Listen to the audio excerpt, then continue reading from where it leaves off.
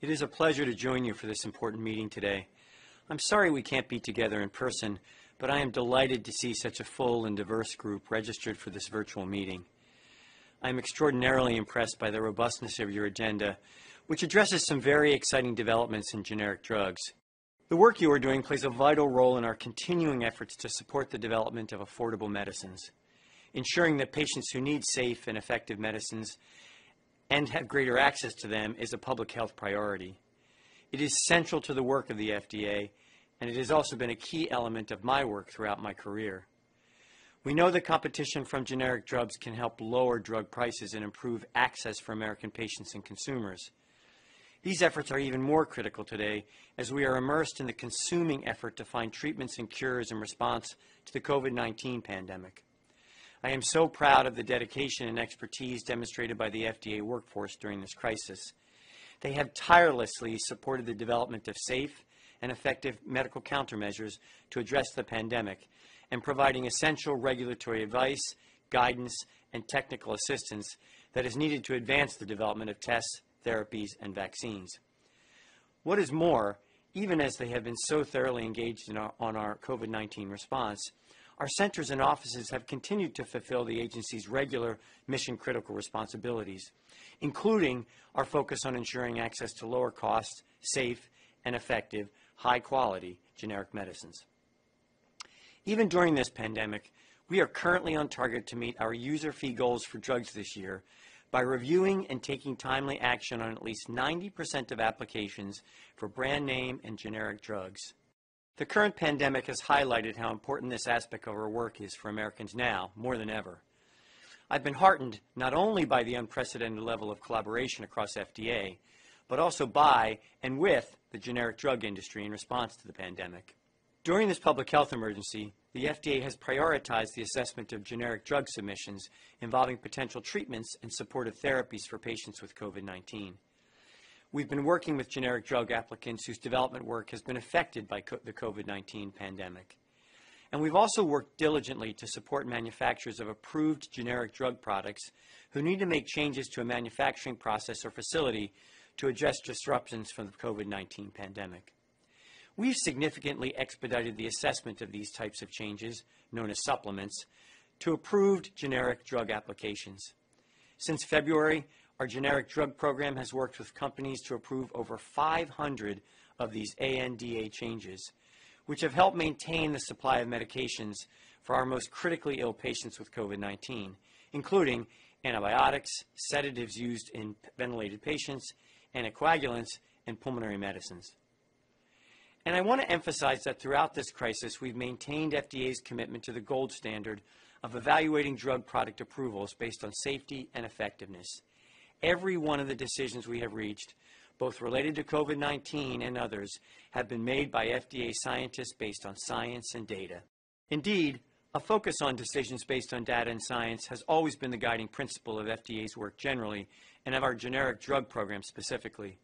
Today's workshop puts that principle into greater focus with its goal of helping pave a clear scientific pathway for generic drug development. One important way we're supporting that is through our Drug Competition Action Plan, developed 3 years ago with a top priority of improving the efficiency of the development and assessment of generic drugs. We've made enormous strides with this plan, which builds on the commitments and goals reflected in the Generic Drug User Fee Amendment Agreement. GDUFA is helping make the development of generic drugs easier and the review of generic drug applications more efficient by proactively addressing emerging scientific and regulatory challenges. GDUFA 1 and 2 provided direct support for regulatory science, which allowed FDA to build a scientific and evidence-based foundation for the feasible and efficient development of generic drug products.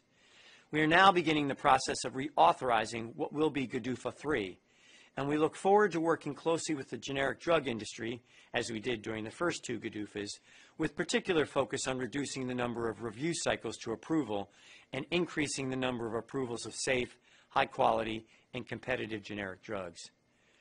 One of the key features of GDUFA 2 is the pre-abbreviated new drug application, pre-ANDA program, which was designed to support development of complex generic drug products.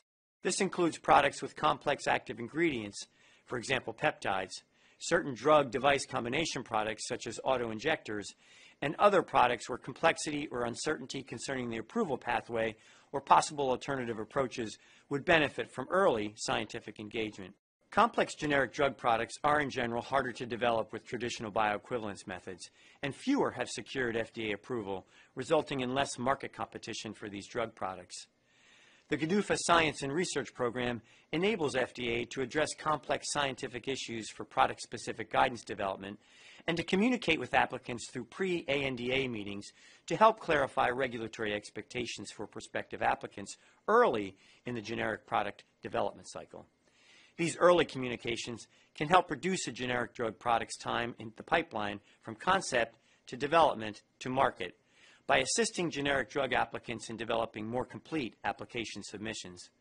To continue building on the program's historic success, we must do our part to enable the same level of generic competition for complex products, products that were not foreseen in 1984 at the time of the Hatch-Waxman amendments. We need to keep pace with current science and constantly improve our methodologies and approaches to establish bioequivalence.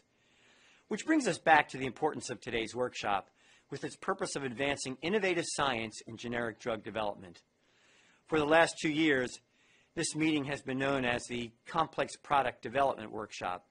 This year, we expanded its focus beyond just complex products to include complicated scientific issues that affect development of other products, such as oral products.